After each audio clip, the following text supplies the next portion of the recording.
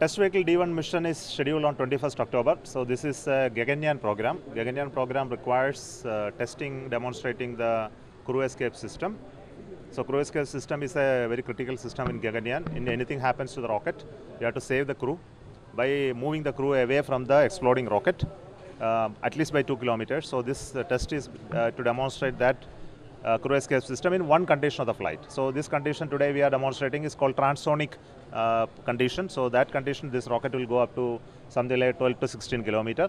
Then we'll trigger an abort, then take the crew away. How many launches? We have launches in the upcoming months? A lot of launches. Every month we'll have at least one launch.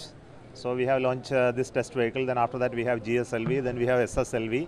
Then after that again Gaganyaan unmanned mission will be there. In between there will be PSLV launch. So before January you will see at least 3, 4, 5 launches. So what about the audit test status? It is working very well.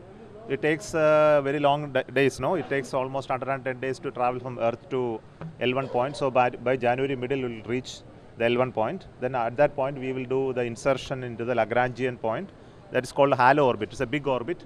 So that will happen by middle of January. So when we complete the Kodasera another rocket launch pad? Rocket launch pad at Kodasera is currently under planning, design. So we have to tender it out now and place orders. So we are expecting another few months that will be completed.